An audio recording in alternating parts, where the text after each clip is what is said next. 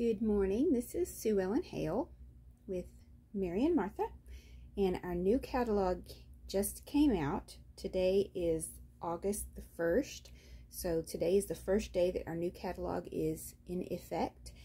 And last week, Mary and Martha sent me this book that is one of the new items in our new catalog for fall.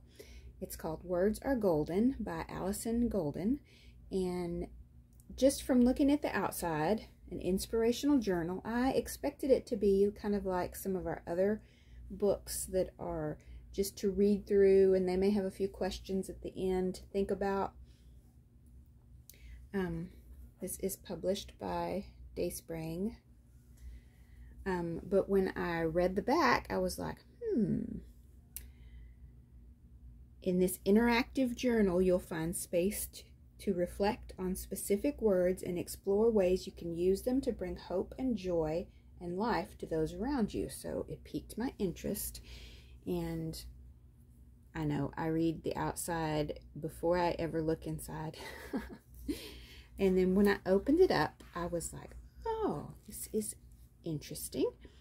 It's more like the bigger devotional journals that we have, in that it focuses on a word, and then it has scripture to go along with it, and then it has a reading, and then it asks questions to get you thinking about the word and the scripture that you've gone through, and then it has a little interactive page, answer the questions, and then it gives you some prompts to go through a prayer.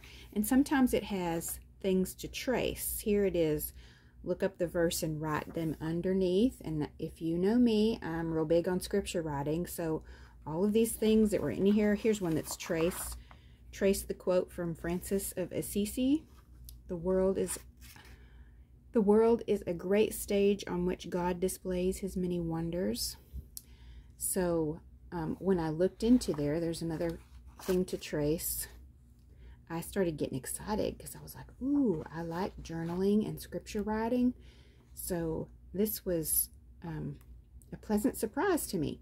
So I just wanted to show y'all what was in the this book.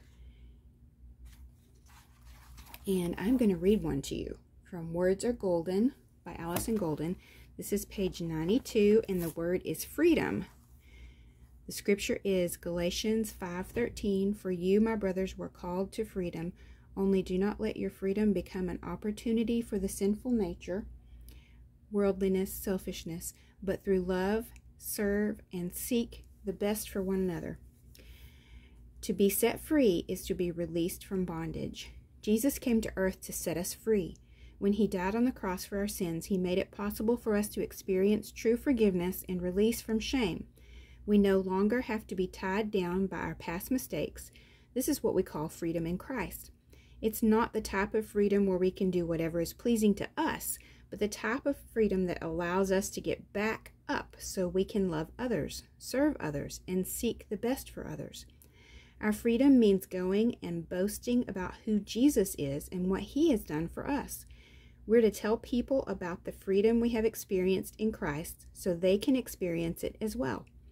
It is such a beautiful feeling knowing that we aren't tied to our sin or held down by our past. The chains that held us down for so long have been broken, and now we get to walk in the freedom with Christ. And then questions are, what does freedom in Christ mean to you? Jesus died for your sins so that you could be free. How does that make you feel? How can you walk in that freedom today? What are some things that make you feel free? What does it feel like to be free? And then you trace the verse, where the Spirit of the Lord is, there is freedom. And then name some specific things that Christ has set you free from. Journal them below and declare the freedom you have now from them. Thank him for setting you free. So this is a really neat little book, and I did this morning, I did the first one, which was Radiant, and I'll have my prayers. This is the page I colored today. I used my colored pencils to do the tracing. So I just wanted to show that to you. It's from the new catalog, Words Are Golden by Allison Golden. And I highly recommend this book. I'm enjoying it already. Thank you to Mary and Martha for sending it to me.